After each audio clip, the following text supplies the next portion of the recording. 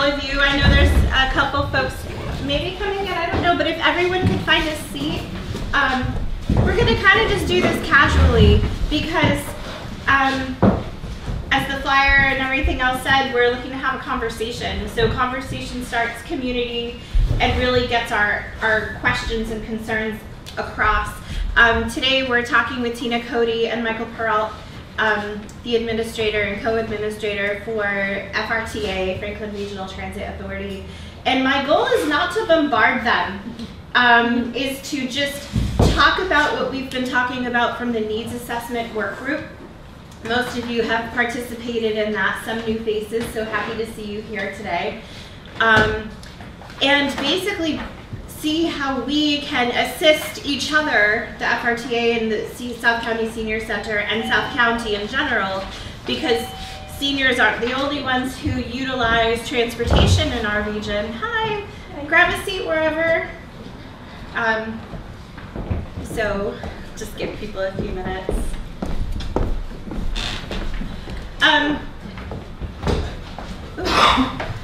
So there's some snacks if you want to help yourself. If you would like something, we have water. We have more water in the back. We have coffee, regular and decaf. I don't have any tea here, so I apologize if you're a tea person. But the goal is to basically bring the needs assessment results out and talk about those. And we did do some questions, which we have a paper copy, so people can talk about. So I think what would be a great model is invite you to sit down so you don't have to stand up. But when people have questions, because we are a small space, if we could stand up, ask your question or make your talking point, and we could talk about that in like kind of a group. So wherever you want to take a seat, why don't you sit over with Rachel or Chris? I'm not sure if all of you are aware, but the UMass Gerontology Department did a needs assessment, and FERCOG also did a needs assessment. Between the two needs assessments that were conducted, we were able to determine that transportation is one of the top 3 issues within Franklin County, more specifically South County. So, and that was amongst older adults who were 55 and older who participated in the survey. We have the full survey. We're going to be posting that online. We've been hesitant so far because we've still been picking information out and just wanted to make sure that we went forward in a productive way. So one of the issues, or one of the things that we've done in regards to our transportation work group discussions that we've had for those folks who haven't been here, and for Tina and Michael. Do you prefer Mike or Michael? Okay. Whatever you're comfortable with. All right, Mike. So we've done this particular tree work. So I know I'm asking you to look at all these different places here. I think it's over this one, sorry. And I'm going to bring it over so no one has to turn a different way. Wonderful thing about Post-it notes. They stick. Let's bring it over here so it's more centered for everyone to look at. So one of the things that we looked at was root causes. Lack of transportation leads to irregular medical care. It leads to different food choices.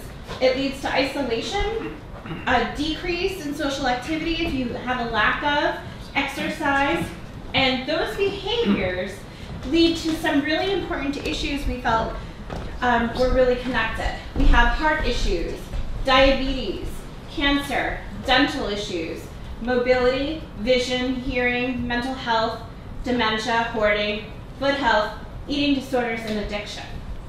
Now, when you hear those medical issues, you think, how is that connected to transportation?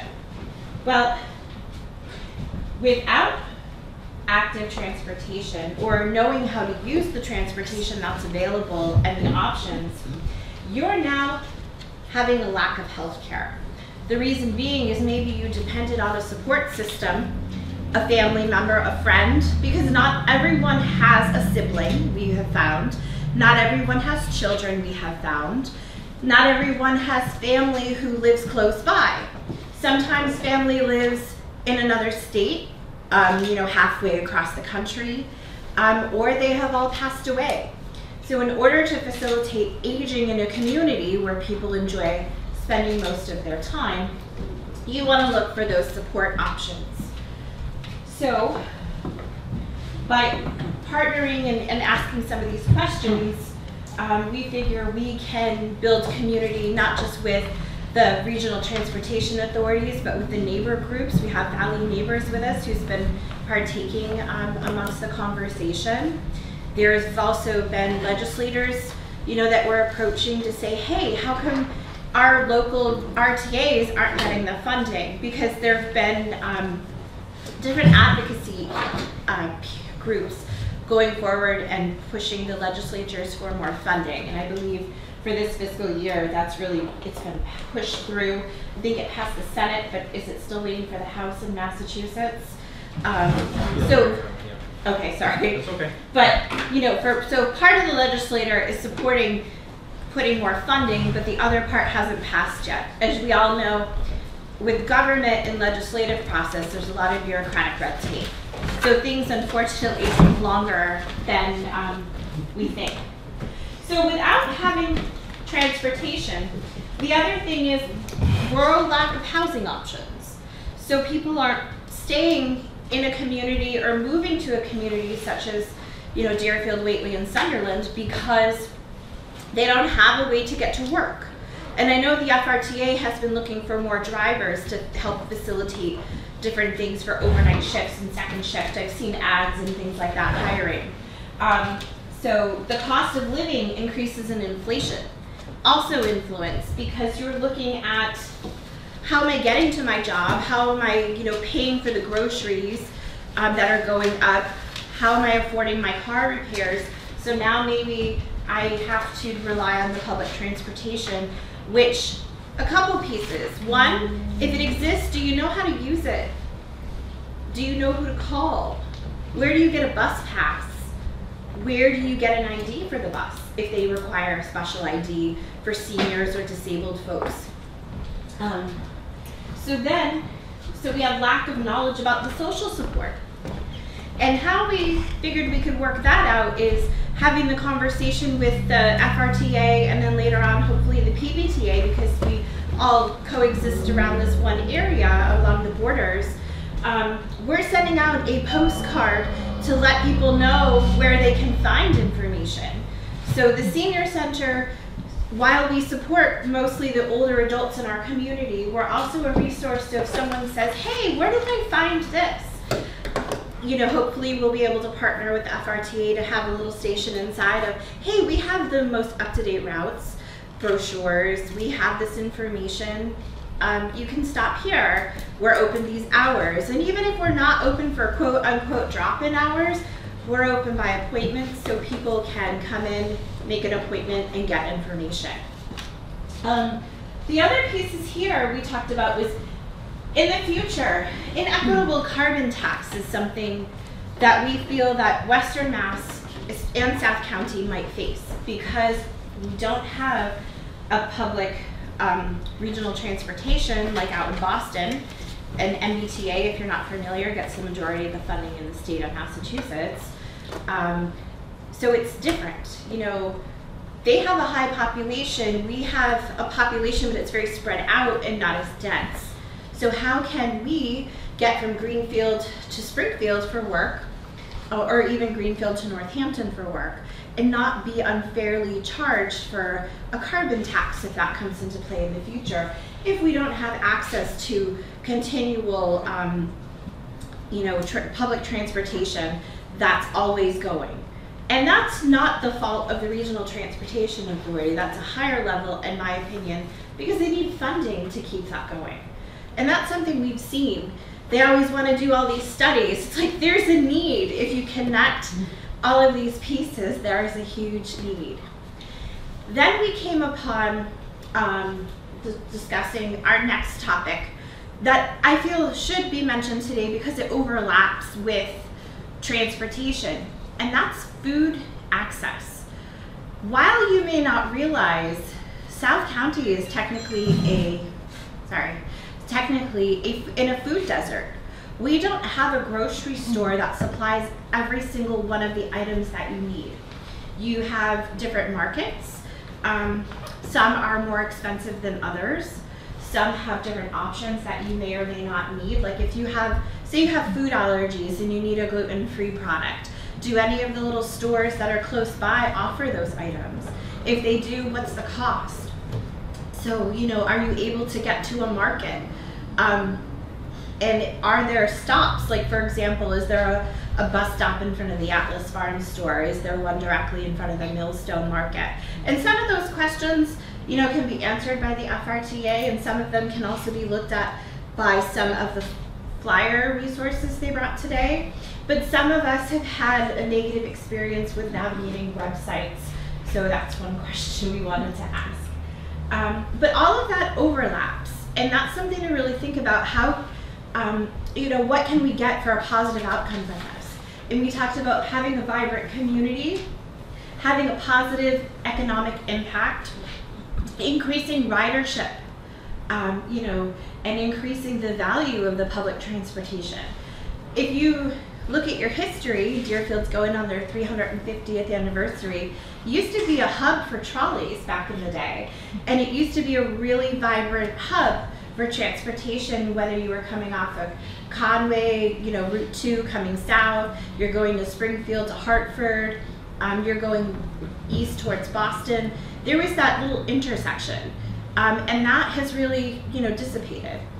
We're also looking to have increased family outings using public transportation. Maybe people want to go to Look Park. How do you get there using the FRTA to the PBTA? You know, just knowing how to facilitate and integrate those pieces. Spread the wealth to smaller businesses, because if you have access to that transportation, you're now increasing access to small businesses within those communities. So maybe you don't have to drive all the way to Northampton or Hadley. You know, you can still get from Whately and you go shopping somewhere local. And then we're looking for access to resources, where we talked about medical facilities, food, you know, regular medical care, dentists, and then, you know, to reduce the isolation, which is the key piece.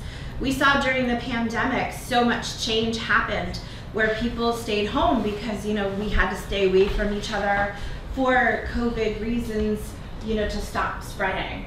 And initially we thought it was going to be a short time. Unfortunately, it kept going for quite a long time, and COVID still exists. It's just like figuring out how to adapt to what, quote unquote, I know people get sick of hearing this, what our new normal is, but our way of life is, you know, with all these changes. And how did COVID impact public transportation? So this really is to talk about, you know, some other factors. Age was a concern.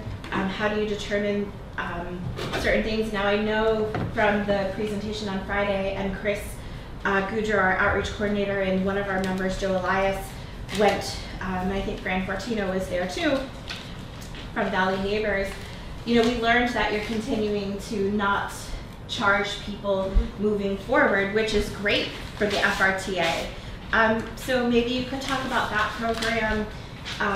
If people don't know how to use public transportation, I think you mentioned there was a liaison at one point. I don't know if that exists or if that was someone other talking about that, but just like if people are new to it, maybe it's something we could plan an outing and take a bus trip as a group and see, you know, how do we get from this location as a group to other locations, and just have the experience, you know, for people who want to see how does public transportation work. I haven't had to use it regularly since probably the early 2000s myself, and that was more in the Hampden County region. But when I lived in Hampshire County and I needed a ride because my car was in the repair shop, I had to walk almost a mile to the bus stop, and then I had to wait as it looped around once every half hour or once every hour going south or north, because I was on Route 5 in the outskirts of Hampton. So people face those challenges every day, and we just thought we would invite both the transportation authorities to come and chat and talk about the questions. And we could go around the room if someone wants to ask a specific question we have on our handouts, or if you just want to look at the questions and see how we could, how you can answer them, or if you have to do more research, or, those types of things. But just to give everyone an overview of what we've been working on for the past month and a half or so. So I think what we'll do is we'll start off first by explaining what programs we have, because there might be a misconception if people just aren't sure of what it is we offer. There used to be a time with South County where the Upper Chamberlain provided transportation to elders that were over 60 on Monday, Wednesday, Fridays. That is no longer the case. It is open to residents of Deerfield, Whately, 7 days a week. So I believe it starts at 5:30 in the morning. So that's the demand response, and goes till about 7 at night. What is it? The response van? The demand response. So that's for elders that are over 60. There is encapsulated in that general population can use that as well by scheduling their own transportation through our mobile app. It's called our Access program, and we did bring some information on that. Does that include disability? Which category? That would be the Either or. Either. Demand response is over 60, life path, anybody in a nursing home or veteran with a disability rating of over 70%, I believe. And then the access, it's just open to the general public. I think we can have people on our bus as young as 10, which kudos to you. Access. It's our program that you can schedule transportation using your computer, a phone. If you have IT issues or you're not comfortable doing that, you can call our office and we can navigate you through that process and help schedule that transportation. So if you're over 60, utilizing that for our demand response, those costs start out, I believe, at $1.50 going up. Any programs at the senior center are half price. If you need to travel with a companion or somebody to help you with your trip, they also pay, I believe, half fare. So in a nutshell, that's kind of what our demand response program Do is. you have to be within a certain distance of the stop, like the PDJ? You have to be within 25, we will transport you within 20, 25 miles. So we can't go as far as Springfield. We're limited to where we can go depending on the availability of our vehicles and drivers. As you know, there's just a driver shortage. We've been fortunate enough where we haven't had to cut any of our services or reduce service. So I guess we're fortunate in that way, but on the flip side, we get so busy that we're now running out of vehicles. So with, not enough vehicles and not enough drivers, that presents a problem. As bad as it seems, it's actually good because we can present that as a need. So that's what our demand response program offers. The access program, which I talked about, that's open to the general public. So anybody can utilize that. It's a mobile platform. Again, you can use your tablets, a computer, your cell phone to go online. You register as a user. You can input the information where you want to go, what time. It'll give you a pickup time. It'll show you where you are in the mix to get picked up. So if you're first, third, last, show you if your bus is going to be there in approximately 5 minutes, 10 minutes. So it's a really good thing to have, especially for people that aren't super comfortable with using public transit. It just kind of reassures them that yes, the vehicle's on the way, it's coming, it'll be at your destination soon. It allows you to schedule, it allows you to cancel your own trips. I believe, is that a month ahead of time? We can do up to a week in advance. So up to a week in advance we can schedule your trips. So again, it's kind of on a first come, first served basis with the Access program. We're working with the COG on a whole host of things, trying different things with social service agencies and trying things with hospitals and just different things to see if we can kind of get a sense as to where more needs are and how to present that, and whether it's a monetary issue. With the Access program, if you're a member of the general public, so if you're under 60, I believe it's $3 and up depending on where you want to travel to. Is that also a van? Yes. Yep. Not a bus? No. We call them minibuses. They're 15 passengers and under. They're all handicap accessible. They all have lifts. So if you have a cane, a walker, a wheelchair, you've had an accident and your ankle hurts, all of our buses, some of them are low floor equipped, meaning when the bus goes to pick you up, the bus just lowers itself for you to get on. Others we have to manually put those down. There's a program that you may be familiar with, Mass Health. Anybody that's on Mass Health, if you need medical transportation, you're able to get that at no cost. That's 7 days a week. Doesn't matter if you live in Greenfield and have to go to Boston. Doesn't matter if you go from Greenfield to Greenfield, Buckland to Springfield. It doesn't matter. Wherever you live, as long as your primary care physician fills out what's called a PT1 form. It's a prescription for transportation. If that gets filled out with a primary care physician, they then forward it to Mass Health. Mass Health will make the determination if you're eligible. And then from there, you will sign up to schedule those trips through Montechusett, which is stationed in Fitchburg. We used to be a broker. They took that contract away from us a couple of years ago. So it's a call center. It's not something we provide transportation to, but there is access for that. And again, that's not age restricted. It's just a matter of whether or not you qualify through their program. We have our MedRide program. That is open to anybody over the age of 60 that resides in Franklin County. Unfortunately, Sunderland is not one of our towns, so we can't include them in that. But if they have to travel outside of the county for a medical appointment, we charge a mileage stipend of, I believe, 40 cents per mile. We pay our drivers more than that, but I'd have to double check. And we schedule the trips for you. So if you're having surgery in your eyes, if you have to go to Springfield, again, we're very short on drivers. I think right now we're down to 2 volunteers. I was about to ask, so in the newsletter information that we've had going out to seniors or anyone who gets the information, is that's been more of a volunteer driver system? Yep. It's not like the on-demand system. No. So I just wanted to make And that's sure the to nice clarify. thing, you know, if you have a medical appointment, say in Springfield, we can't go as far as Springfield, but the volunteer could potentially bring you if we have enough of them to go around. We did receive another grant that we're going to be using to expand the MedRide program. So that might be an opportunity for us to either lower the age or do some other things. We really haven't had a chance to catch our breath since we found out about it, but that's a possibility that we're looking at. So anybody that knows anybody or in this room that would like a position to volunteer as a driver, we do pay mileage stipend, I believe of 55 cents per mile, from the time you leave your home to the time you get back. I do want to circle back around to volunteering and working together for that because, you know, but I don't want to interrupt too much, so I just want to just share that piece with you if you want to talk about it after.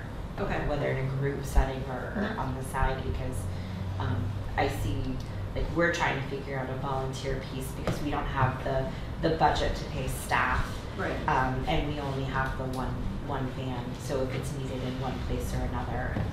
Our volunteer program utilizes individuals that have their own vehicle. So they go through a vetting process. We check their insurance, we check their registration, we inspect the vehicle to make sure there's working air conditioning, you know, the vehicle is comfortable, it's not rusting out, it's, you know, 4 tires are, all that stuff. So we utilize volunteers utilizing their own vehicles for that purpose.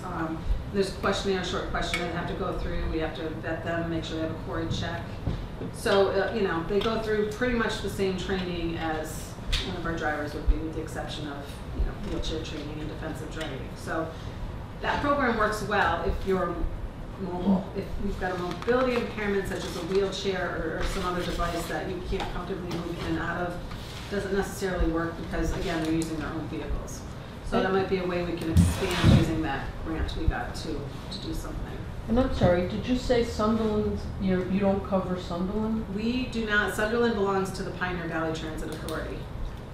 They pay their allocations to them, not to the FRTA. So we do work very closely with PVTA. In fact, I talked to Sandra this morning before I came here. But that's something that, you know, we need to try to figure out down the road, and there's just not an easy solution. You know, Sunderland can sign up to be part of FRTA, but then they're paying 2 assessments off the cherry sheet. So there's got to be a way to figure out moving forward what can be done. We haven't gotten it yet. We've had a lot of conversations with that, but it's still being worked on. Our fixed bus route, that is something that operates Monday through Friday, and those are the bigger buses that you're seeing around town that are using the stop signs, or the bus stop signs rather. You'll notice in town at the intersection, like you were talking about, you'll notice we've just installed a bunch of them on 5 and 10. So anywhere you see a FRTA bus stop sign, our fixed bus will stop. I think routes 31 and the 24 actually service this area. And right now, we're not charging any type of fare for our fixed bus route. So you can get on the bus, you can go to Northampton for the day, come back, it doesn't cost you anything. Again, those vehicles are all handicap accessible as well. And there's designated stops. So again, anytime there's any question about any of this, we're a phone call away. So if you needed to pick up to say, hey, does the bus go to Big Y? Does it stop here? Because not every stop that you see on our bus schedules are listed. We have other stops along the way, you know, that we have determined to be safe, and that MassDOT has worked with us to put signs up to determine that it's an okay bus stop. Is there any effort to somehow coordinate with PVTA on where those two routes where a bus comes down through here, I think it's 31, and where that stop is, and to coordinate with a bus coming from PVTA? You know, at one point there was a park and ride bus that worked, but it doesn't seem to be there anymore. Is there any effort? Unfortunately, with funding, and money's always the root of everything, right? They've had to cut some of their service. So while our service has remained pretty much the same, they've had to reduce or reroute some of that. We've looked collaboratively with PVTA to, and at one point, I think a couple years ago before COVID, we actually put an application together so that we could have one bus that would stop at the park and ride and go to points in between, so that you didn't have to start at Greenfield, connect with another bus in Sunderland, go to UMass, and all of those things. It was rejected. We'll keep trying. We keep looking for Rejects ways. it, the state or the two? It depends on where we apply for the MassDOT, funding. So it okay. could be MassDOT, it could be FTA, it could be a local grant that just is, so it really depends. But we look for those, and sometimes if it's a grant that lasts just a year, it's a little bit more difficult for us to see that through, only because once you apply for the grant, and if say you're successful in getting it, it takes a few months to get that started. So by the time you get that started and implemented, the year goes by very fast. And then people get used to it, and it could. Exactly, they get used to it, and then it's yanked out from underneath you, because there's no guarantee that it's going to continue. So we kind of look for things like that when we apply for those grants, but we'll keep trying. Yeah, I was looking at 23, seems to be pretty coordinated well with PVTA. Oh, the 20, I'm sorry, not the 24, I said earlier, the 20. Yeah, no, I think Yep. the 23, because I think it goes down to Sugarloaf Estates Right. from Montague, Right. but there's no stopping between. Mhm. And then Sugarloaf Estates, PVTA, I think it's a 5-minute turnaround, 10-minute Yeah. turnaround, it says. Yeah. But the other one, what was the other one, you said 31? 31. 31 on Where does that Northampton. go? That goes directly down to Northampton. But where in this area, where would you have to, where could you The get intersections here, it stops here. Oh, yeah. Yep, it goes down to Northampton via routes 5 and 10, stops at Big Y, you know, as you go to Doesn't Walmart. stop here. I mean, if we look and there's a need here for a stop, and there's a way we can put a sign up, then That was something that we had as a question as to whether or not we could get a bus stop here Mhm. with the FRTA. So if we have seniors who want to take the bus over the bridge to come here, you know, if they did a park and ride or were able to walk out onto the fixed route. and this is considered Sunderland right now, right? Yes. Yeah, so there lies the problem. Yes. But again, we have to get creative in our way of trying to look at that, and unfortunately, we happen to be in the middle of two big transit agencies, one Right. being Montechusett, who is not rural and gets a ton of funding, and the largest transit authority in the state other than MBTA, which is PVTA, who gets, you know, I mean, the fare box they collect every year is twice our actual fare. Plus they have the you know. UMass contributions as well, right? UMass contributes to PVTA for the UMass Transit, yeah, so there's a lot of moving pieces on both ends. They're having a super hard time finding drivers in the area just because of where they're located. There's a lot of competition from other companies trying to take those drivers and entice them with higher paying jobs. So they've had a lot of difficulty with that. They get a lot They've of had college to- drivers, right? I've seen college drivers driving. Kids. Right. College student, yeah. Now, so, just correct me if I'm wrong. FRT doesn't go across the Sunderland Bridge. It goes through Montague Turns, right? Can we get across the bridge? We do, yes, to go into Sugarloaf Estates, and then we come the back way through, was it Miller's Falls? Yeah, Miller's Falls, and, but then would it go We over don't this go across bridge? the bridge, we just go directly side of down the river. 47, this side of the river. Right, and go, and then Down come the around road. through Montague, Miller's Falls, but it won't go across this big bridge. That's PVTA, Right, so right? there's that walk at the intersection going across the bridge that. That you could is- meet over on that side, Mhm. okay. Thank you. Wow, so you Yeah. can't go over the bridge at all, you loop around, which way, you come the back way of 47 to Right. get to Sugarloaf Estates, and then you come back up. Mhm.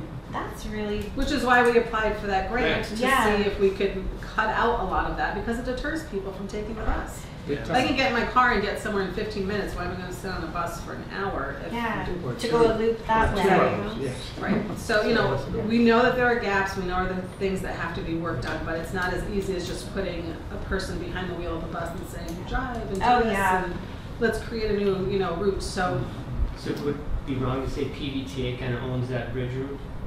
Because they do cross the bridge. right, and then, and part of what they're doing is for UMass. Right, if to that bring works- students in. Exactly. Yeah.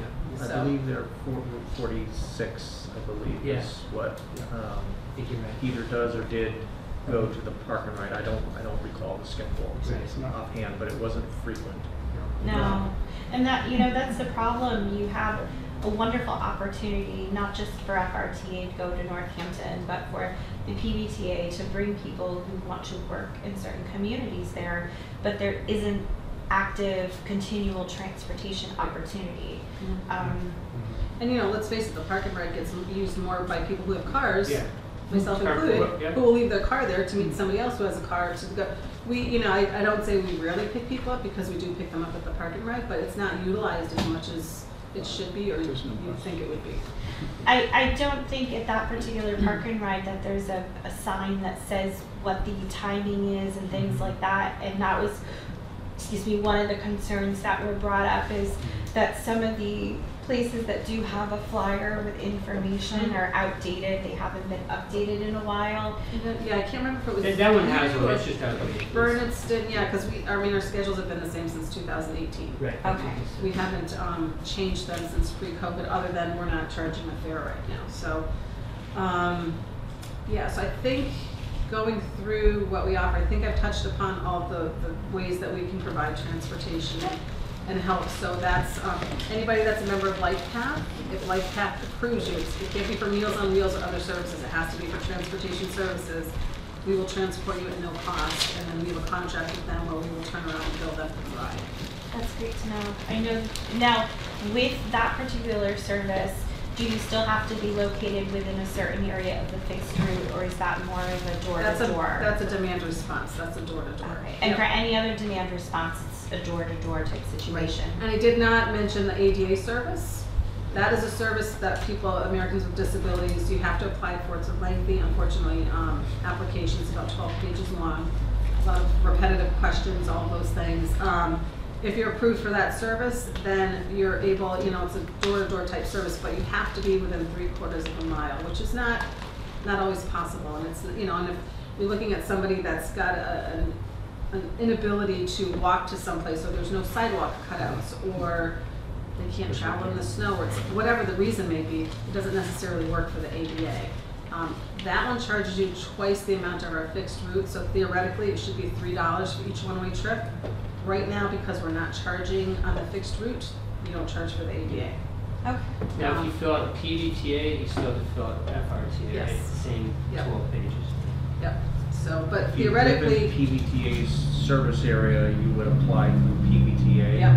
And then if you're going to use FRTA's, so if you live in Sunderland, but you're going to travel into Deerfield, you may need to coordinate with FRTA depending on your transportation. right, we can use that eligibility for services in our area. I think you're allowed up to 21 Yeah.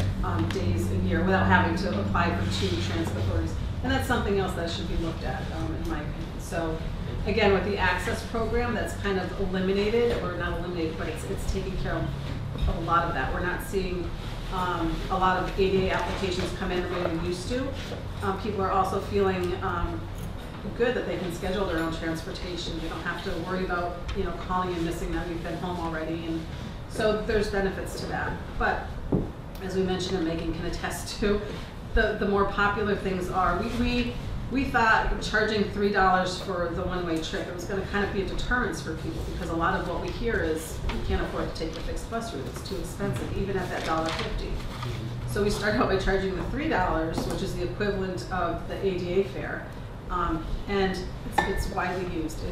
We have to turn people away on a consistent basis. Oh, that's great. I mean, it's great. It's a that good problem to have utilized. because again, that shows the need, but we didn't expect it to be as utilized and as popular as it is. I would guess it doesn't cost much to collect that as it does on the fixed routes. 'Cause we were at the transportation forum on Mhm. Friday, and Elizabeth presented that $132,000 of fares actually costs $180,000 to collect. Is that close to being Pretty right? much, That's yeah. roughly. Yeah, and Because there's- by the time you factor in, we've got to have a separate counting room for people to count the money with cameras, with everything. We've got to hire those people to count that money. We've got to pay for the software to collect that. It breaks down. We have to pay for repairs. We have to purchase the tickets that then have to get encoded with the so there's a whole host of things that goes around it. So again, it's not just, oh, let's put the money in the bus and count it and we're done. There's a lot of stuff. that And then goes your in. whole operating budget is 1.8 million, right? No, a whole lot, no, it's about 4.8. 4.8. Yep. 4.8, and you're only collecting 130, it costs you 180. Sure. So there's a lot of government funding in grants. You know, and we're gonna try to, I've been wanting to do this for a while, so COVID or no COVID, it gave us an opportunity to try out the not collecting fares, but the amount that it has cut down with driver and passenger altercations, and I use that, that's Yeah. a strong word to use, but, you know, somebody gets on the bus and they're 10 cents short, you know, or they've gotta sit there and try to count their coins, and the person in back of them is getting impatient, or it has made things, the amount of complaints has just dwindled to almost nothing. So there's benefits, there's a lot of benefits in my opinion to it, and ridership is picking back up, which is good. But again, even with the free fares, we're still seeing the influx of users on the access system, so. But that's great to know the, sorry, spam galore. It's good to know that they have the different options and opportunities for that because I think what the other piece is there's a lack of information out there. Even though, you know, some of it's on the website, it's not as easily to navigate as some of the other things. And, you know, you were really great with your responses and answers for that. And I think, you know, one of the pieces that we were looking at is how, you know, when you talk about the fixed routes, you know, where do you know, knowing some of the information hasn't changed since 2018. We have seen new folks move into the area, like Sanderson Place and some other locations in here. So people are not as knowledgeable, myself included, for some of the different routes and services. So speaking of Sanderson Place, is that a location that you're thinking of putting a bus stop at because you're on that 47? That's the newer complex that's down by Sugarloaf. It's actually go to the intersection, take a right. So it's on 47, like you're going towards Montague, that region, North Sunderland. But it's senior housing, so I think you would get a lot of folks Yeah, we could interested. certainly look at it to see, Michael will jot down that, to see if that's, you know, possible for us to do, as long as there's enough space for us to kind of move off safely. Yeah. You know, we have stops along Route 2 going in Shelburne Falls that every time I drive home, like, because the traffic just goes by so fast, and it just, you know, so we have to make sure that it stops, and MassDOT usually gives us the okay, and there's a kind of a process that we go through to get there, but.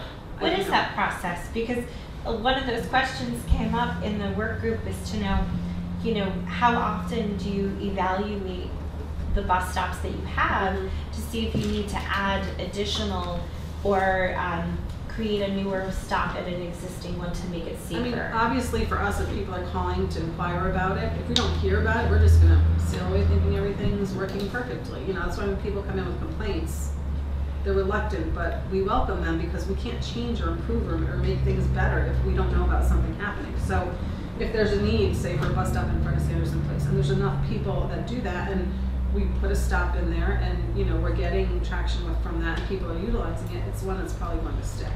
If we put a bus stop in there somewhere and it's not necessarily on the best roads, and we're getting one person every 3 or 4 months, we're probably not going to look at that as something that's feasible and that we want to continue. So, you know, there's a process. We always tell our towns or the communities we're working with to let us know if they have anything that they want to see us do, improve upon. We've got new, we call them 70 seats, You've probably seen them in Greenfield. They're blue little benches that connect to our bus stop signs. They're in place of shelters. They're less expensive to do than shelters, but also give people that opportunity to sit down. It's got a signal button too, right? Is that We the- don't have. You don't have it. That's That PVTA. has a They signal. get Yeah, all they the get all money the for money. IT stuff. But that's my next question. In terms of cost benefit to adding a stop, obviously it's costing you in your nonprofit. Do you, if you add more stops, does that allow you to apply for more money from the state?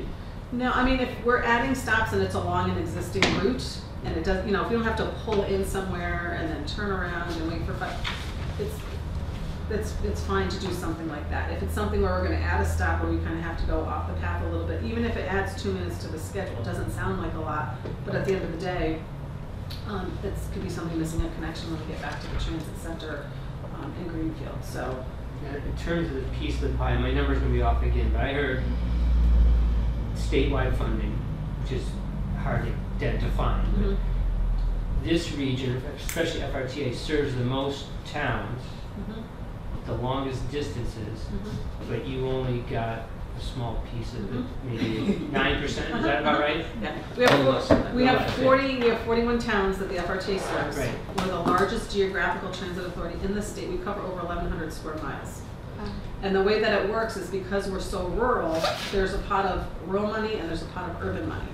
So we are 100% funded with that rural collection of money, whereas Berkshire or even PVTA, some of the other transit authorities, they might receive some urban funding, which we call 5307, I'm sorry, and they might receive some rural funding as well. So we don't have that other piece to fall back on. So because it's ourselves, Narragansett, Nantucket, sorry, Yeah. and Martha's Vineyard, Yeah. we're the 3 rurals in the state. So any federal funding that comes in, we have to split amongst us. And so given that they're islands, Martha's Vineyard obviously has a much higher density of people in the summertime, so therefore their ridership is way more than ours is even year round.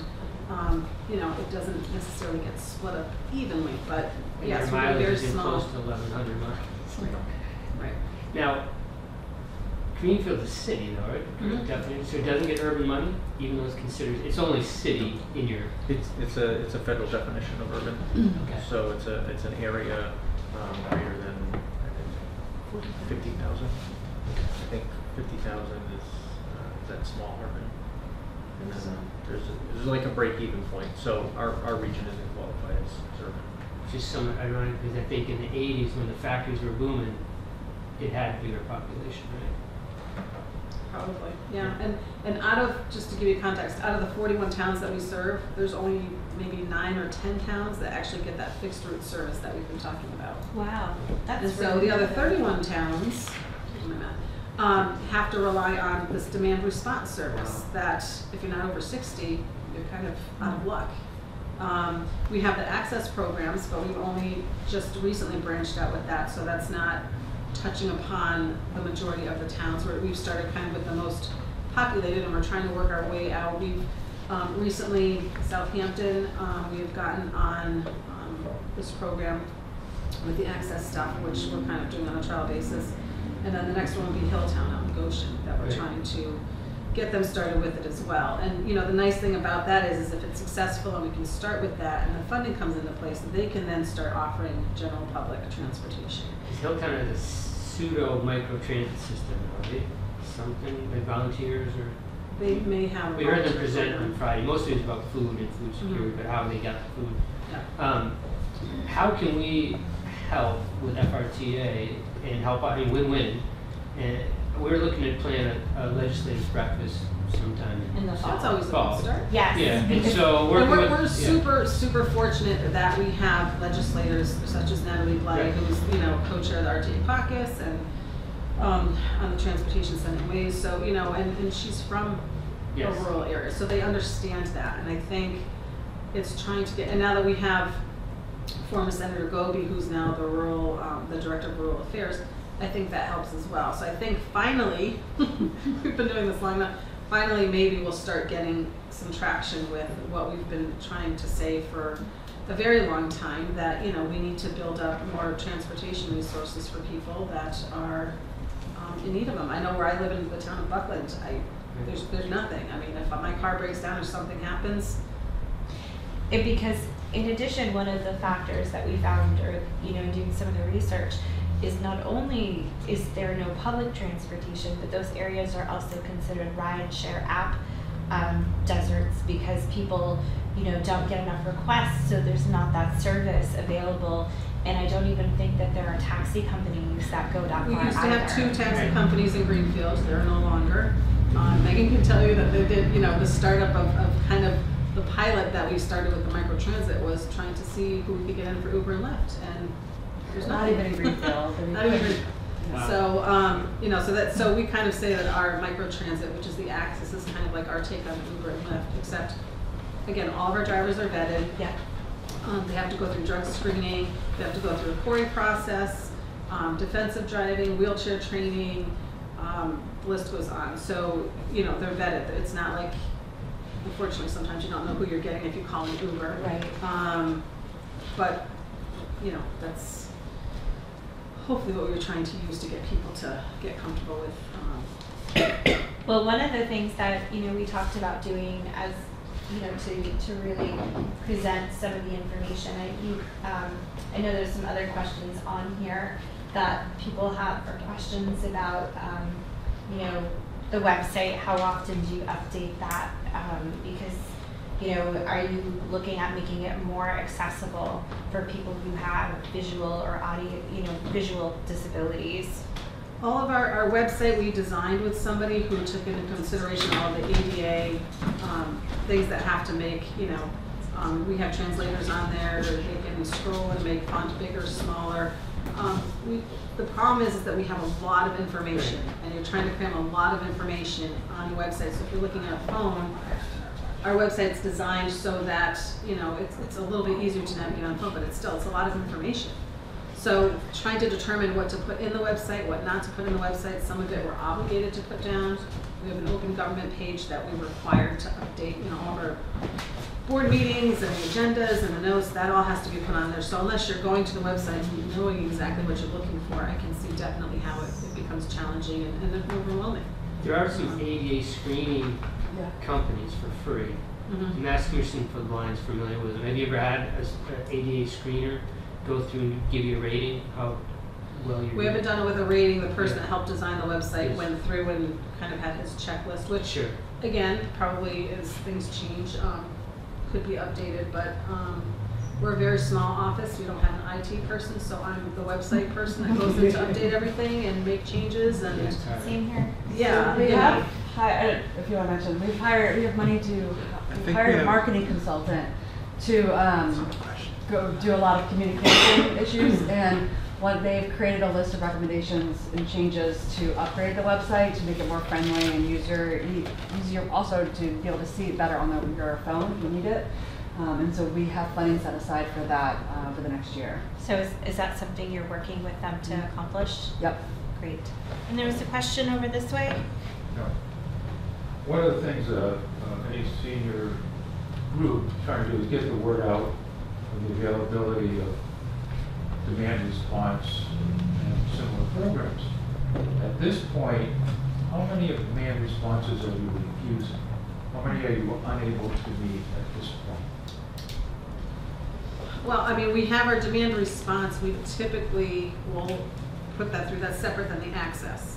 So when we say that we're refusing rides, it's the access, it's the general population. Oh, yeah, One that we okay. have, so- But the group, in other words, the group that's there now saying, I've got to get to the doctor Tuesday, how many of those folks do you have to say, geez, we can't do it Tuesday? Very little. Or- Yeah. So I you mean, have if the you call and we capacity- know that it's a medical appointment and it's something that's a necessity, that becomes priority over, unfortunately, going to a hairdresser. It's equally as important as it might seem to somebody. We have to take those medical Well, and it's nutritional important to the trips. person that wants to get to the hairdresser. too. Right, right. Does the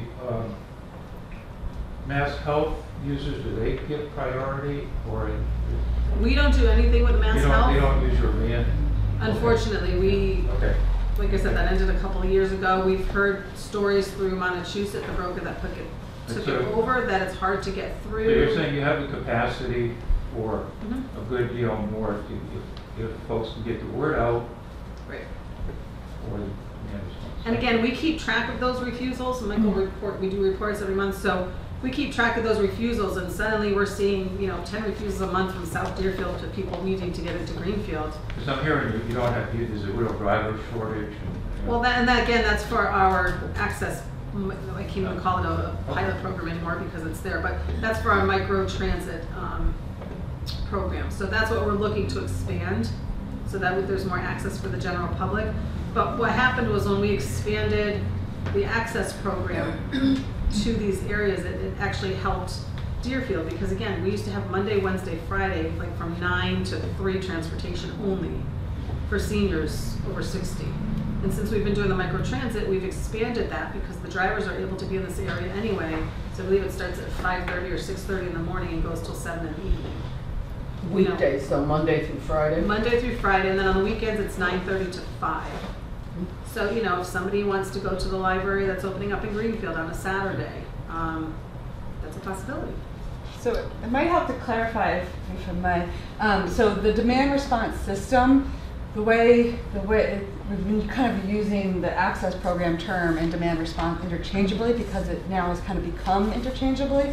It used to be there were demand response vans just set aside for those over 60 and those with disabilities. What happened is there were often empty seats on those vans or those minibuses.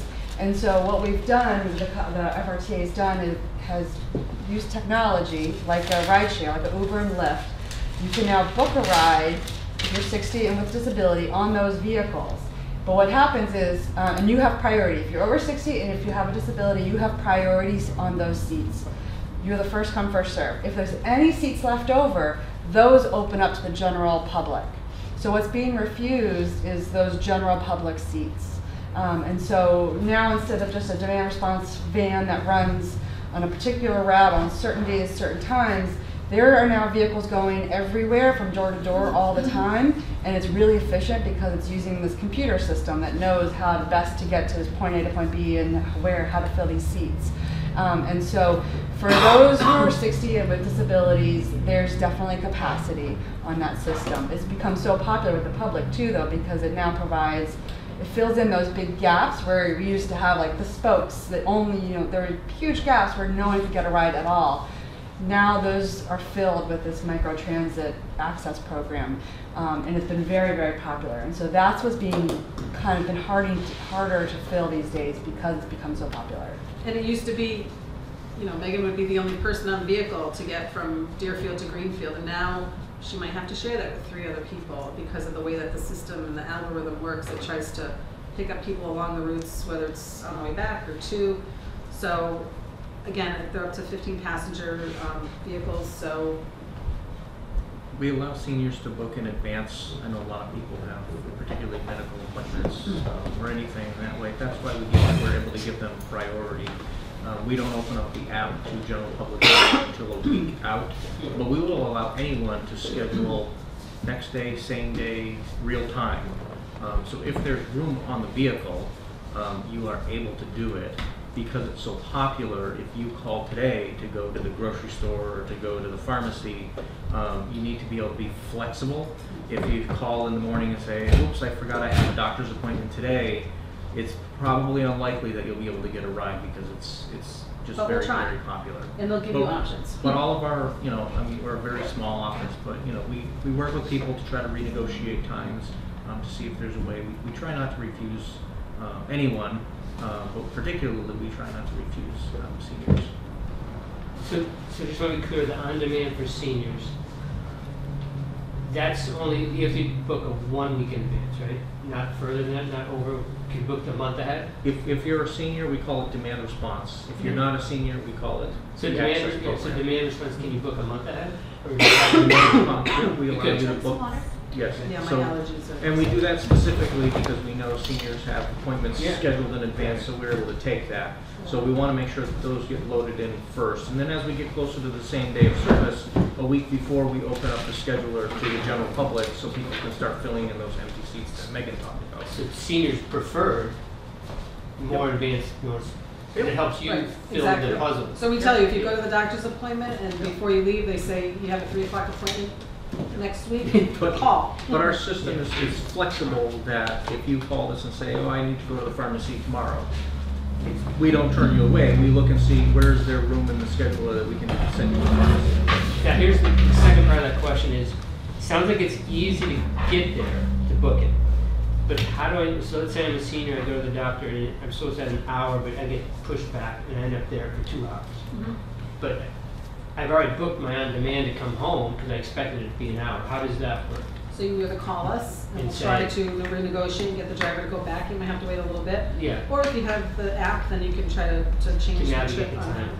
The one thing I will say is we can't do things like get somebody to work Monday through Friday. We can't bring them, to physical therapy 5 days a week. It just because of the way that the schedule works, it would just end up being that we can't, so we can fit you in, that's fine, but we can't do what we call subscription type service. And the other thing I will say is it used to be on the demand response, you'd have to pay cash only. So you get on the bus, you have to fumble for your change, you have to do whatever. You can now call the office, and if you have a credit card, or if you want to send a check in or come into the office with cash, we can actually put money on your account. So when you get on the bus, all you do is push a button, and that fare is deducted from your payment. Or we have what's called Go cards, which are like plastic credit cards, and you can load a value on that. So you can put $10 on that, you get on the bus, you tap it on the fare box, and it deducts that money. So you don't necessarily have to worry about having the exact change or that sort of thing. Could, I was wondering with microtransit, have you explored options of maybe partnering with other organizations in Franklin County? Is there a need for that? I know drivers is something you're very much Drivers are looking- something we're looking for. We do have a program for individuals that are working second and third shift. We try to match them up with a ride to do that. We've got one company right now that we're contracted with, and they're coming from Springfield. So the cost is just crazy stupid. So, if we had another vendor in the area that, was able to do so, and they had their own vehicles or something like that, we could contract with them for things like that. With the demand response, we have to utilize all of our vehicles. So if people wanted to help us out that way, they could apply for a job,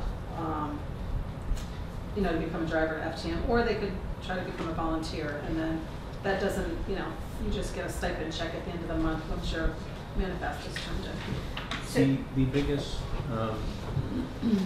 speed bump, I'll call it, with what you're talking about, is we have very high and very rigid requirements with who we will work with.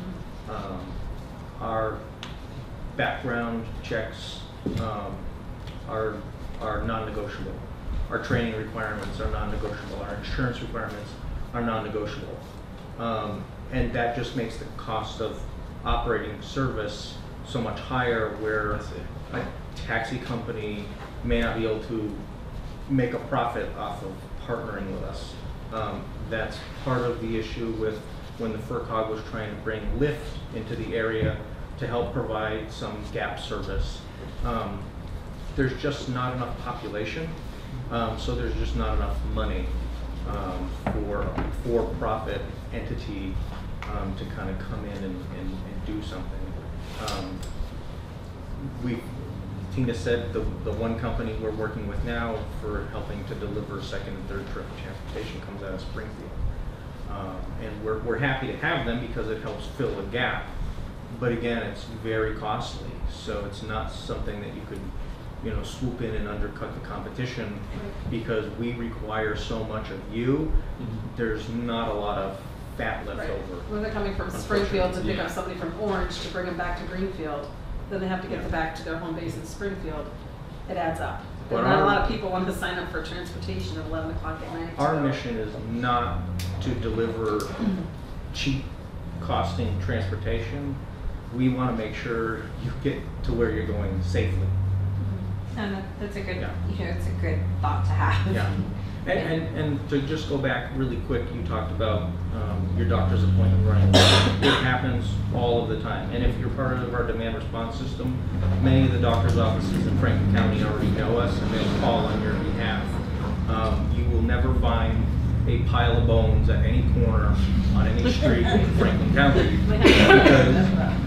Because we just don't leave people behind. So if there's ever an issue, we just find a way to make it work.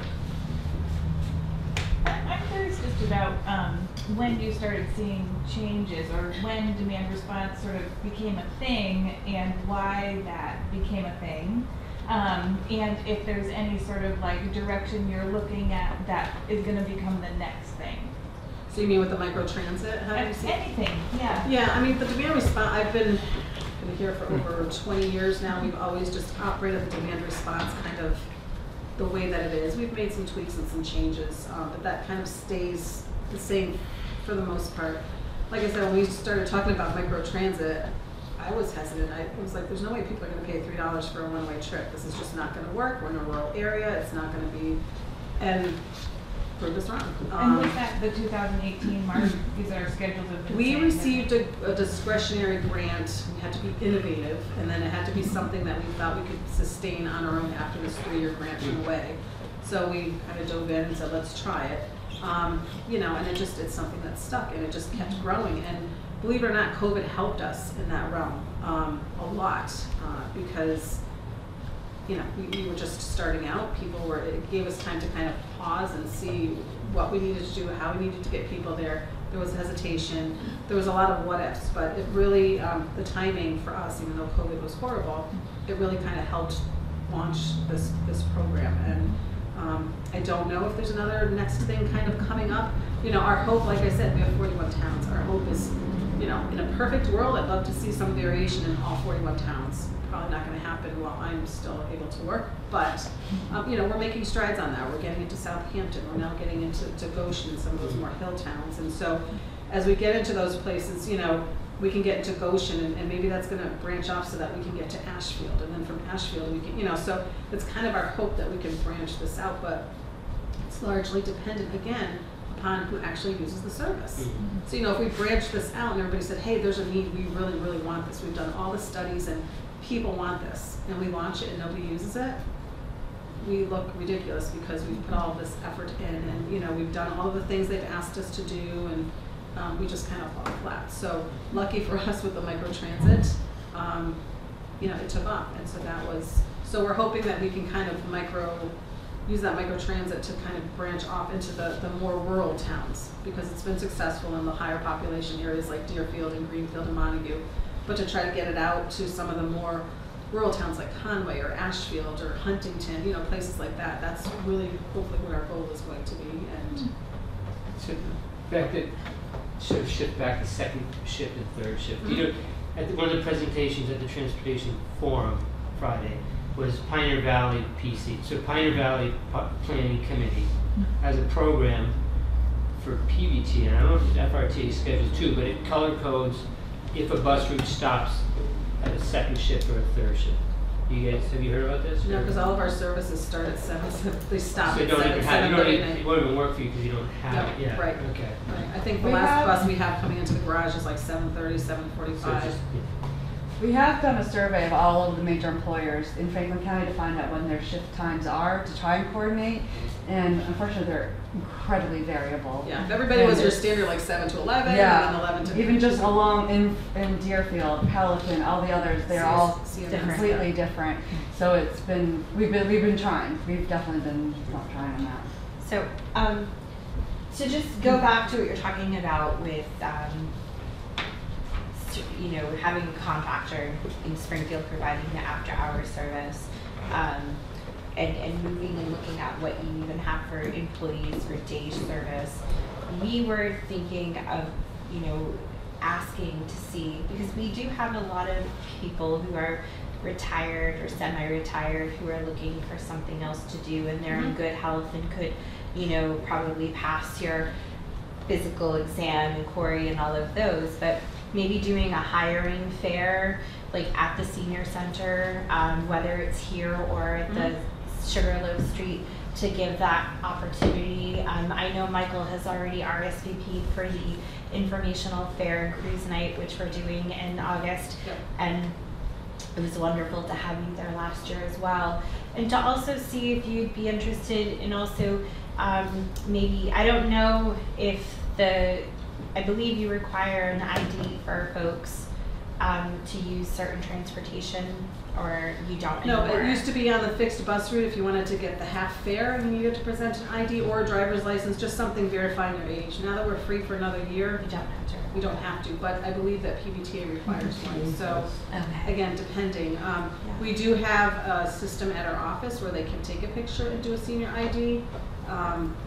But it just needs to be set up and coordinated, and it comes along with a demand response application. And that's the other thing. I think you brought some applications. If you're not already registered for our demand response program, we've got applications. Even if you think you're not going to use it, just apply. Have us we can get you in our system. The initial one lasts for 3 years. You never know if your car is going to break down, if your person that you go grocery shopping with can no longer bring you. You sprain an ankle, it's that effect. At least then you're in the system, so that if you need to use it, it's there. It doesn't cost anything. Just to have it as a secondary source of whatever. We just ask name, date of birth, address. We have an emergency contact. Whether you use a mobility device, it's fairly simple. Gets mailed into the office, and we just send you a letter on how to schedule your transportation. But again, with that, if somebody would like a senior ID, they're already in the system, so all they're going to do is call, and we can set that up for them. Great. But, oh, sorry, go ahead, Grace. Oh, sure. Yeah. I have a paratransit question. Yep. And so I applied for paratransit status with PVTA. I filled out the onerous 12-page. So you're talking ADA, that's Yeah. different, yeah, okay. Okay. And I was approved. And somewhere in their literature, it said that having been approved by them meant that I was approved for the other transit authorities in the state. Mhm. You are, but you can only utilize that as a visitor. So if you've been approved by PVTA, which you have been, and you need to come into the FRTA, say you get to the JW Over Center and you want to go from there to Big Y, but you want to use the ADA service. You can only use that status for up to 21 days out of the calendar year. So you only really have 21 trips to utilize that service. You would then have to, yeah, so that's what I'm saying. It needs to have a little work. We need to find a way to see if we can streamline that a little bit.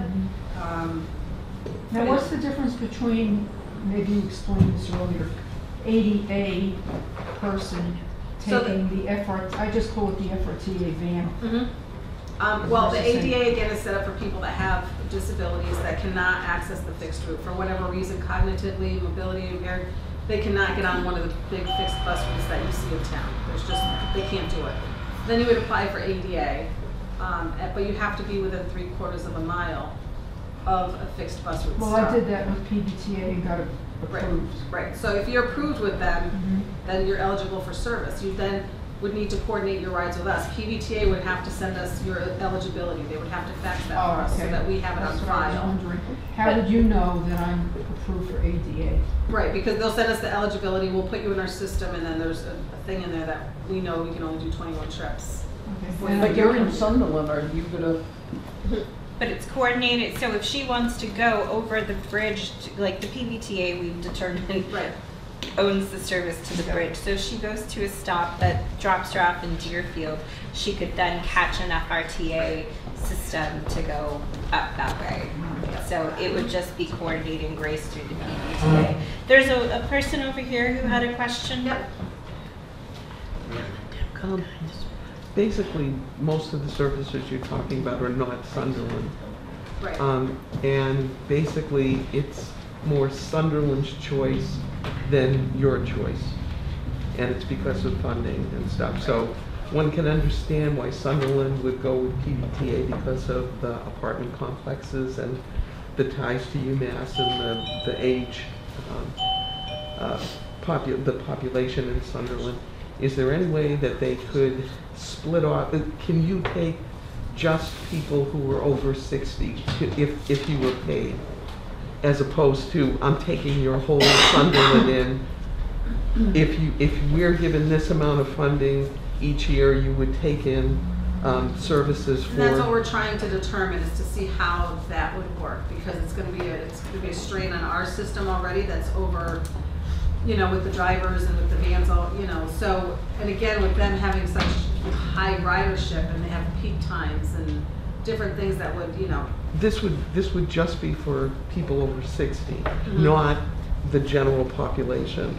Yeah. And most of the general population is, you know, going. We have to find a way. I mean, if we were in a perfect world, we were all on the same software that coordinates these trips, it'd be a piece of cake. Okay, because we could just run our reports to say Sunderland, Deerfield, Whately, done. But it's not set up like that. So it could be a matter of maybe that becomes a test issue for us with some grant that we're able to get. If you had the money for it. You know, and try to utilize that with one van or two vans or however that might look. But again, it's just. If Sunderland could coordinate, you know, like they're going to give this much amount of money to PVTA and they're going to give this much amount of money to you guys. I mean, we're working right now. Is it possible to do something like that? Depending on when the budget gets established and settled and all of this stuff, we may end up with more money. Maybe the same, hopefully not less. But there might be some opportunities again for discretionary grants that we can partner with to do that. So, you know, an example, we go as far as Charlemont. And then from Charlemont until you get all the way to the Berkshires, there's nothing until you get, there's that huge gap. So, you know, we've been talking with Berkshire and with PVTA to see if the three of us could somehow coordinate to get people even from Springfield all the way into the Berkshires. So it's collaborations, it's things that take time, it's creativity, it's, again, if we're only getting a year's worth of funding, how long is it going to take for us to put this together?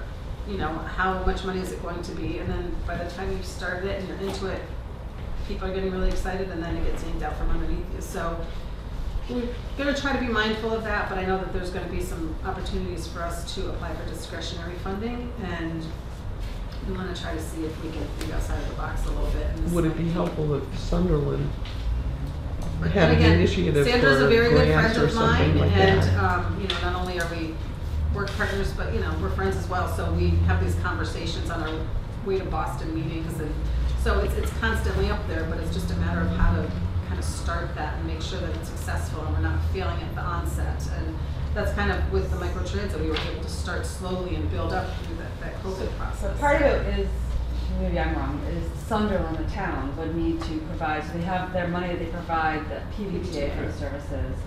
I'm assuming that they're not going to want to take away any of the over 60 to the PVTA because people still want to go to Hadley, Northampton area. So this would be an additional money that Sunderland would have to set aside to then pay for those seniors that would want to go and use the FRTA services. So there's a couple of issues. There's one is the towns need to be willing to provide additional funding, and I think FRTA could provide estimates as to, you know, if you were to tell the FRTA that we think there's going to be 100 residents that are going to be using going to from here to there, they could ballpark what that might cost for the town, I think. Then there's the issue then though is how, because there's different systems financially, there's the state bureaucratic red tape that is not the FRTA or the PVTA's fault. That is the state. I worked for the state for 40 years. Yeah, yeah. But definitely the financial aspect from the town is one issue. And Joe is on the finance That's committee. what I Right, okay. So I am on the finance committee for Sunderland? Sunderland. Okay. So how do you create that estimate? How do you tell me right now it's $70,000, $100,000? I mean, It's not that simple. Yeah, I don't want to oversimplify this, and I don't want to beat this to death. If you live in Sunderland, my best advice would be to talk to your town officials. Call the board of selectmen, call the town administrator, and tell them that there is a gap in service and that you need. Sunderland is already part of the PVTA, so you're already receiving services. Where those services are limited, I don't know. That's a PVTA question. So if PVTA can provide those services, Sunderland's already part of PVTA. They should bring you to wherever you need to go. More funding to If expand upon that. PVTA can't, like if they go coming to Greenfield to go to Franklin Medical Center is just too far out of our way, we just can't. It doesn't make sense for us business-wise. Then Sunderland could work with FRTA, and there is a statutory way for one town to be part of two transit authorities. There is an estimate. It's not a simple calculation, but there are funds that the town would have to commit to. At the end of the day, if it's something that you as a resident want, what you need to be doing, my best advice that I give to anybody that calls me and says, hey, I live in Oompa Loompa and I don't have a bus. My best advice is to call your town hall. Talk to the town administrator, the town manager, the board of selectmen. If you live next door, go knock on the door. Because if they don't know that there's a problem, we love you guys and we'd be happy to help, but you know, we have our own, like, everything is governmental, so our hands are like. And you wouldn't have to reinvent anything because again, you're already paying PVTA, so maybe instead of, I don't know what, let's just say you're paying them $5,000. Instead of paying them $5,000, get more money to pay them $20,000 and see what they can do. And that should be, again, a process that PVTA can go through and can give you, you know, if you have an idea of the type of service you want, if you want to try this on a trial basis, Monday, Wednesday, Friday, you know, you think you have X number, work with the planning, work with us, work with Sandra. We can come up with a way so that, again, you know, you're already belonging to a transit authority, so there's no reason to reinvent something. It just may be a matter of expanding your ask of what it is that they're currently providing. So I have an idea, and this is something Michael and I talked about over a year ago. So we weren't utilizing the van. The van that we have was given to us by Hatfield before the pandemic, or around the time of the pandemic started. And we just started utilizing it, I want to say in August of last year. So one of the conversations we had spoken about in the MARTAP grant for an accessible vehicle is opening up again, I think for October, because they had to get through the contracts for 23. I know that had been delayed, but Michael and I had briefly spoke about, you know, partnering up with the FRTA, because we are part of an intermunicipal agreement where we are Whately, Deerfield, and Sunderland. So we could partner together, be mostly FRTA, but figure out how to utilize a vehicle where, you know, we apply for the grant, whether it's together or separately or however it works to partner. So 80% is paid by the state, the 20% is in kind, whether it's through our funding or fundraising or however that's done. Because we now have a wonderful friends group. Hi, Carol. She's on the board to do fundraising for us now. So that would help offset, you know, the 20% if that was something they were willing to take on.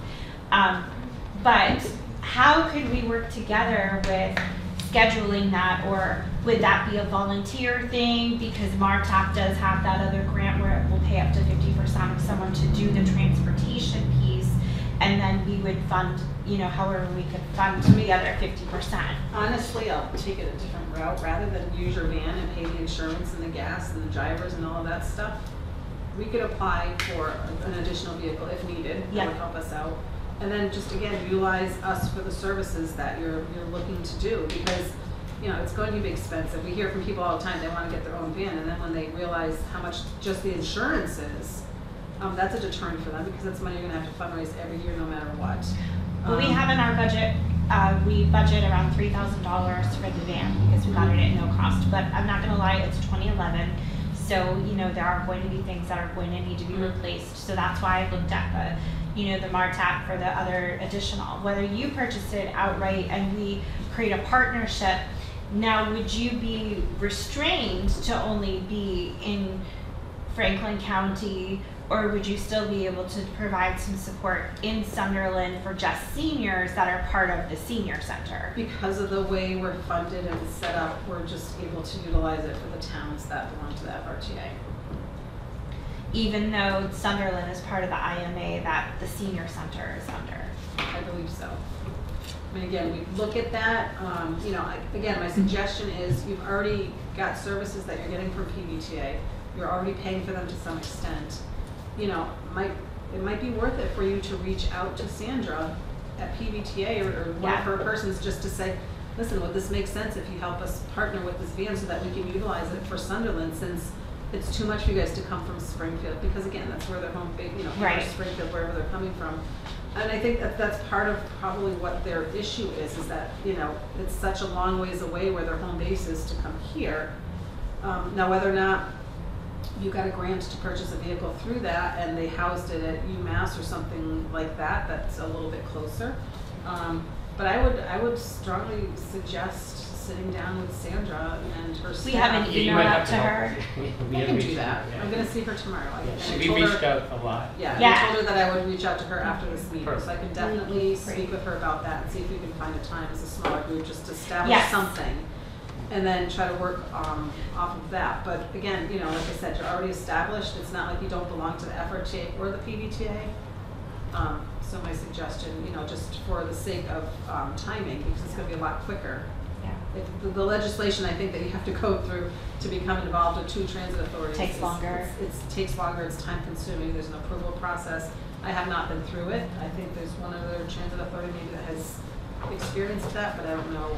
I figured we'd save that for the smaller Yep. meeting, but the larger questions and stuff, I think a lot of folks didn't have access to the information as much as hearing it directly from the two of you, because as you did say, there's a lot of information on the website, and sometimes you don't always know where the right place to go is. So we wanted to just have a community conversation to see what we, what's And it's been a out there. conversation, honestly, that's been going on for years. I mean, Yeah. Megan, myself, Michael, we can attest to it. It's not something that's new within the past couple of years. I mean, it's I been- don't doubt it. It's I been think an ongoing issue that, we haven't really been able to just to sit down and the light bulb goes off going, hey, wait a minute. So, again, with these discretionary grants coming up and with the budget being decided on right now, this might be an opportunity for us to this would be wonderful because, one of the things we've been trying to do is to just create the conversation amongst people who have interest but have not been asked to participate in the past.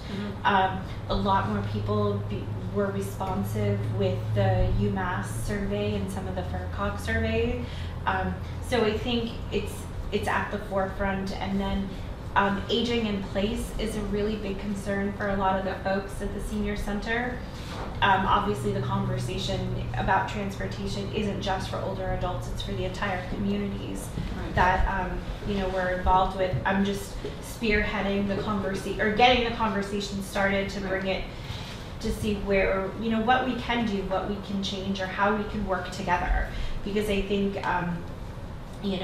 like you mentioned, you don't know if something's an issue if no one brings it, and that was part of our smaller work group discussion, was to say, hey, how often do they evaluate these routes? How often do they evaluate the stops? And, where does this come from and where does that come from? And, you've given a lot of good information. And again, there was a turnover in your position, we'd get used multiple to something and times, it would yes. change. So, I understand. now that we're having this and it's set up this way, I think it'll be a good, going forward, we have a contact and we have somebody that's willing to listen and all of those things, so that definitely helps. Yeah, and we have a lot more participation from community members too. I think, there may not have always been that interactiveness on this side of the fence. Right.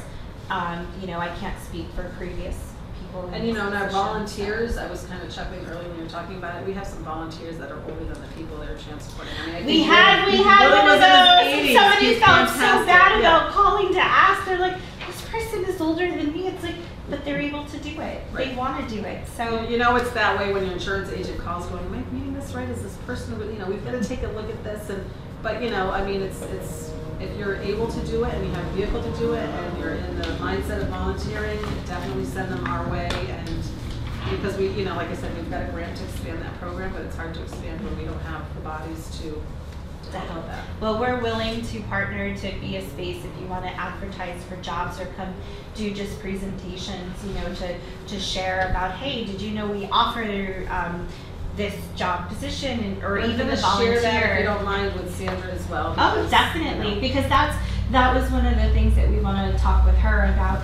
Like we mentioned or asked about the ID location because we felt if you needed another location, we'd be happy to open up on a certain day of the month or a couple times a month or quarter to be like, hey, come get your IDs, pictures here. And we used to, back a while ago, we used to set up little field trips here in the center of town. If there was a group of people that wanted to go to Northampton for luncheon, we would meet them there, we would greet them on the bus, we would take them down, because there's that fear of the unknown. Most of our drivers, they're driver bids, but most of the drivers will bid on the same routes, cycle after cycle. And if not, it's between one or two. So you get to know that. And after a while, if there's a pattern that develops, they're gonna be like, oh my gosh, Tina wasn't on the bus today.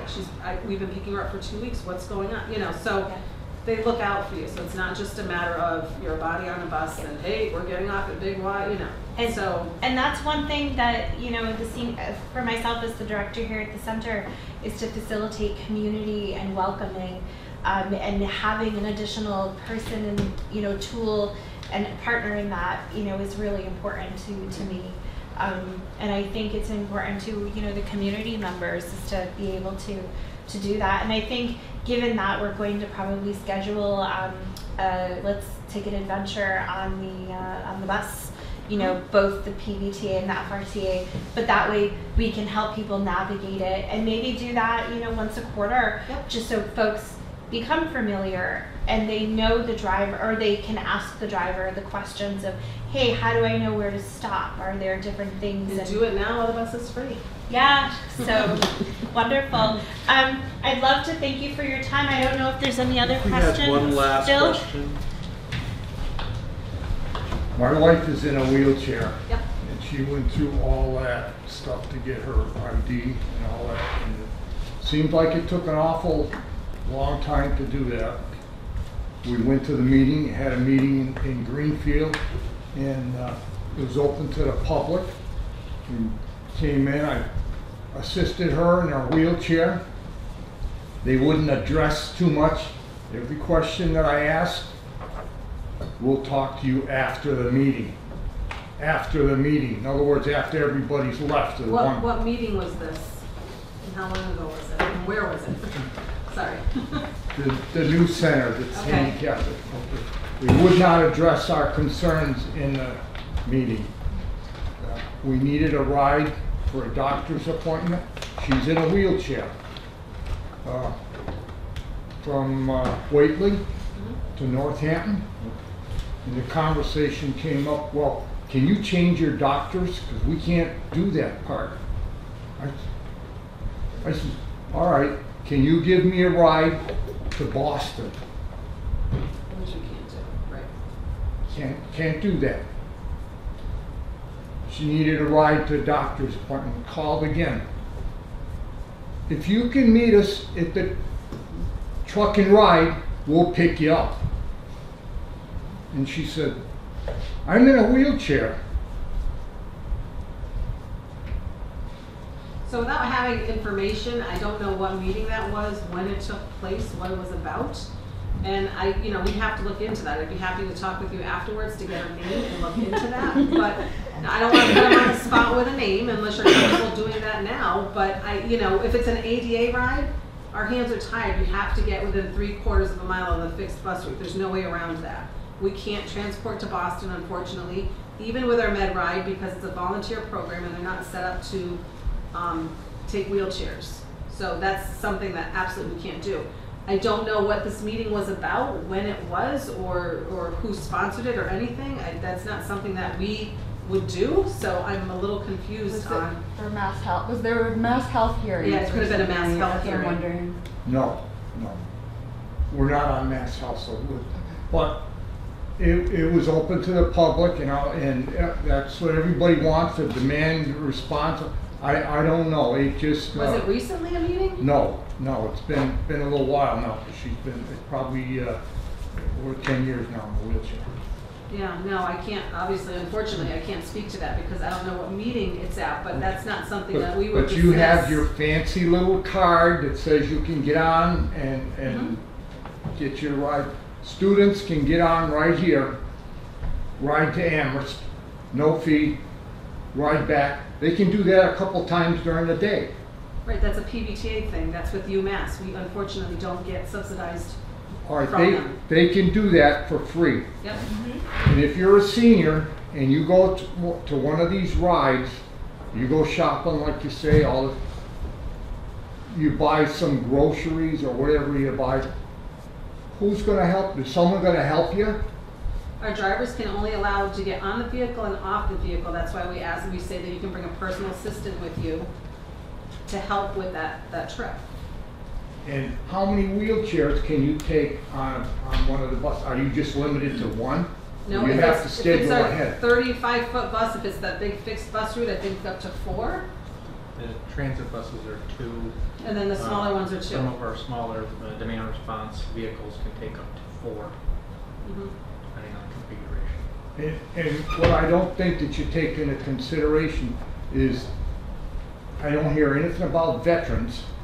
Mhm. And veterans, if they're not 60, they should still be allowed to ride the bus. And to go through that card and someone give them a hard time, it's my mother-in-law, she lived in Montague. She would go a couple times a week. And most of the seniors have problems walking. They either use a cane or walker. And the guy used to bring her right to her doorstep, get her walker out, make sure that she could go up to the door and get into her house. That could have been when GMTA was operating, but they were under a different charter than we were, so the rules and regulations But were you different. realize that seniors need help. I understand that. And person in a walker, and most of the time you look, they got canes, and you just can't leave them. You can't leave them, and you have to be able to help somebody. Unfortunately, the way that our insurance works, we are not able to help anybody from the time they get off the bus to their doorstep, in their homes, into grocery stores or medical appointments. That's why we've made the concession that if they bring somebody that can assist them, they either pay half fare or in some cases no fare. We can't be set up to help assist people. If it's a workers' comp issue, it's a liability issue. I know it sounds crazy, but unfortunately that's just the way that everything works in this world right now. So, you know, you're living in Whately, we have the access program now, so that changes things for the way we can transport your wife. Again, call either one of us, call the office, we'll walk you through it, we'll do what we can to help. We're not in a business to turn anybody away or to deny transportation. We can't go to Boston, we can't go to Boston, it's not anything personal. We are just unable to go that far. We have to keep it within a certain radius because of the way that our funding works, and unfortunately we can't even bring it to Springfield. In some cases we can't even go to Northampton. But that's where you talked about this other group, Montauk, Montechusett, that you can go with But if Barbara for the ADA because she's in a wheelchair and Right, well, if he's not in Mass Health, it's not it gonna doesn't assist. work. No, Okay. because that's only for people So in Mass Health. what do I have to do? Get Mass Health? Get Mass Health? No, call our office, if she's in the system, I will get her name, unless you're comfortable sharing with the whole room, but I will get your name when I leave here. I will go back to the office, I will look through to see if she's an existing consumer, what we've got, what the issues are, if there's been anything that's been documented in the past. We'll call you back and we'll work through that. We haven't had used your services because it's just been so not really convenient. My guess is that she was eligible for ADA services, and because you're not within 3/4 of a mile of our fixed bus route, she had to get to one of our fixed bus routes, which, as I mentioned earlier, is not convenient for somebody that's mobility, visually, cognitively impaired to get within 3/4 of a mile of our fixed bus route. Sometimes it's almost impossible, but that's the way the federal regulation is written. That's how it's been set up. It's nothing to do with the FRTA. That's the way it's been set up. So now that we have the access program, that opens up the doors a little bit more for other transportation options, and your wife probably would benefit from that at this point. I really recommend calling. Tina and Michael are the FRTA, and they will work with you and call. They want to help you. Michael gives out his phone number to everybody. The girls that we have in our call center are fantastic. Yeah. I really so, you know, my guess is, and I'm thinking in the back of my mind, I remember your wife's situation, and it was something where because it was ADA and she wasn't within 3/4 of a mile. But you know, to tell someone that they have to be at the, you know, the truck stop there in a wheelchair, it's just, you know, and if she's going to get there, you know. Exactly. If she can get there, then she can get to where she needs to go and not bother with us. And again, that's why I'm saying it makes no sense. No. To me, it doesn't make any sense anyway. But the way that our funding works and the way that, you know, if everybody called that was within that system, there's no way to fund all of those trips. So that's why they put those types of guidelines in place. But again, now that we have the access program, you live in Whately, that's one of the towns that benefits from it. She can get a ride on the weekend. She can get a ride during the week. You just, you know, like I said, I'll meet with you after this, I'll get your name, we'll see if she's in the system, and I'll give you a call back when I get to the office. And a lot of times you have to go farther than Greenfield and Northampton to get service. You have to go to at least to Springfield. And unfortunately, that's where we cannot help you. And that's a balance between the PVTA and such, but I think that there are some private. But now, if we can get you through the access program, if we can pick her up to Whately and bring her to a situation in Northampton, then PVTA can pick her up in Northampton and bring her to Springfield, because that's within their service area. So it takes a little bit of navigating, but it's possible and we can do it. And I've seen times where the driver's waiting out in the parking lot or whatever. So, and a lot of times the doctor is probably running late or so now it runs into. Right. And that's when, you know, you call us and the girls will readjust the times that need to get picked up, and you know, we can't go there and sit there for an hour if you haven't made the phone call. But if you're making a phone call to say I was supposed to be picked up at 3, it's going to be more like 3:30, we can readjust that so the driver can go back and pick up other consumers and then come back. You might have to wait a little bit longer because it's a last minute change or situation, but like Michael said, we're not going to leave anybody stranded. Thank you. You're welcome. So if there's no other questions, or if you have questions you think of after the fact, send them to me. I'm more than happy to forward them over. But I hope this has been informative for everyone today. I think it's, you know, great to get some information you may not have had. Things have changed in 10 years, and you know, hopefully there's some different things that can be more easily navigated and hopefully help direct in different ways. So thank you so much to Michael and Tina for coming. We really appreciate it.